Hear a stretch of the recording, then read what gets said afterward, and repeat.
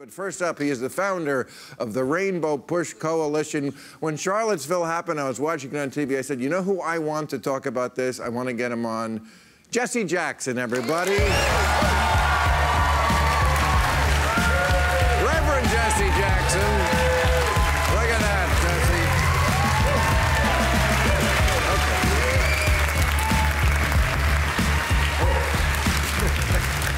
Okay. All right. You're not going to do a stage dive, are you? I mean, All right, so listen, I'm nervous. You're nervous? Why? You've never done this? It's been a while? Fake news. Fake news? All right. But listen, I meant what I said. I was watching that Saturday, and I was like, you know who I got to hear on this is you.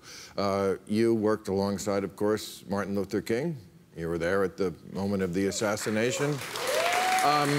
And this seemed like, I mean, his quote, it's the letter from the Birmingham jail. I'm sure you know it better than all of us. He once said, and I thought it was apropos to this situation, he said, I have almost reached the regrettable conclusion that the Negro's great stumbling block is not the Ku Klux Klaner, but the white moderate who is more devoted to order than to justice. The context of that were those who hypocritically are embarrassed by behavior that's ugly, will vote in other directions. For example, there are those who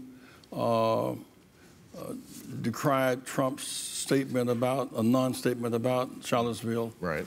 But they also voted for Jefferson Beauregard Sessions to be Attorney General. Jefferson Beauregard, right, the Attorney General, named after Jefferson Davis and the General, the Confederate General, that's right. Beauregard. Yeah. There are those who are against Trump's statements, but then vote to shift health care money from the poor to wealth care for the rich. Right. They're moderate. They're nice guys. They don't like to be, they're embarrassed, but they're not change agents. Dr. King said we need change agents, not just people who are embarrassed because that's personal. You know, we saw these people marching, and they were, you know, they were not wearing the hoods. They were carrying the tiki torches and the sometimes Nazi flags, shouting horrible things. But we saw their faces, and in this day and age, you can match those faces. We could look these people up and probably get them fired at their jobs. Is that a wise thing? Well, they feel emboldened. They feel they have protection from the White House. Right. And that is a lot of strength to have. Today, Arpaio, the sheriff of Arizona, was pardoned in spite of his record on immigration, in spite of his racial profiling. And so they feel protected by the president. And so when he put more focus on being a fan of David Duke than Heather Heyer, that says something about the climate in the country that's poisonous, and we deserve much better.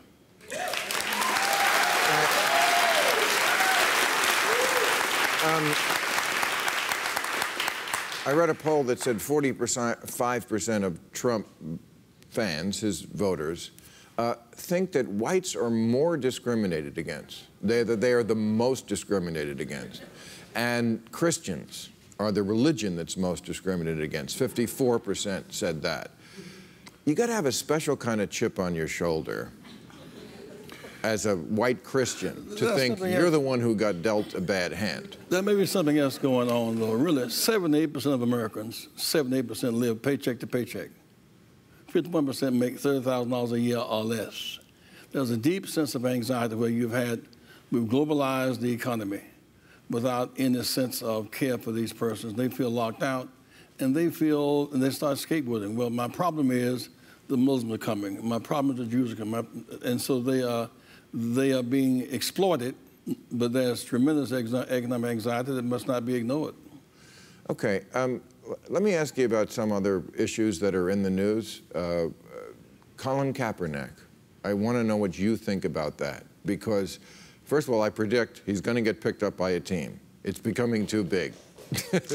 He's actually not a bad player. And the fact of the matter is he should have the right to express himself. He's not burning a flag. He's not hustling drugs to teammates. He's not shooting people with guns. Jackie Robinson once said that he would not salute the flag nor sing the national anthem because he felt it was not protecting him.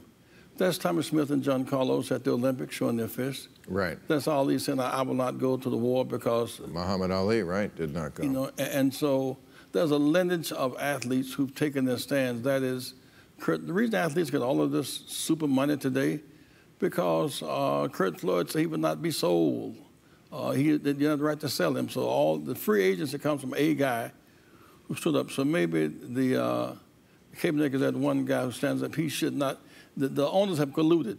They have decided to not let him play, and he should have the right to play and express himself at the same time. And it just seems so mean-spirited. I mean, considering how black people have been treated in this country, the whole stadium should get on their knee for the national anthem. Well, I think that the silence of the Players Association is a kind of betrayal. They're too silent in light of what they face. They always face some issue that affects them personally, but never quite as noble as the issue of Kaepernick. He's saying that blacks are shot down and it was lied about until the cameras exposed it. He said that's not right. When you look at the case of Trayvon Martin killed and the killer walks free. Look at the case in Ferguson, Missouri, and the killer walks free. Somebody says Black Lives Matter. He says it's not right. We deserve equal protection under the law. We should honor Kaepernick. But here's my last question to you. I agree with that, but Steve Bannon, who just left the White House, his exiting statement was, I hope the Democrats keep pursuing identity politics. Race is a loser for them. They play that card, and we're going to kill them in the next election. What do you say to that? Well, Hillary put Have the Democrats played identity politics too much? No, we live in a multiracial, multicultural society. Hillary won by 3 million votes. Trump lost by 3 million votes. When